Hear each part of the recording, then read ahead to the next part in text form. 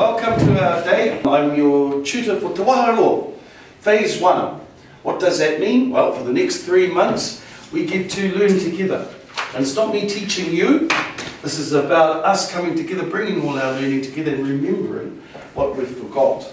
We're going to be covering things, tikanga Māori, what keeps us safe, what has kept us safe with our tupuna in the past, what has kept our tupuna safe and bringing those things that they've learned from the past into our present. Okay, so Te Waharoa 1 is based on 19 unit standards. You come out with a certificate in Māori studies, and you also come out, those unit standards are equivalent to NCA level 2. So you come out with literacy and numeracy levels up to level 2, which, once you've finished your certificate, which is after 6 months, you're so much more employable. It's a safe place, a place where people can make mistakes, a place where we can cordial to each other, and when we disagree about something, we speak about it, we take time out.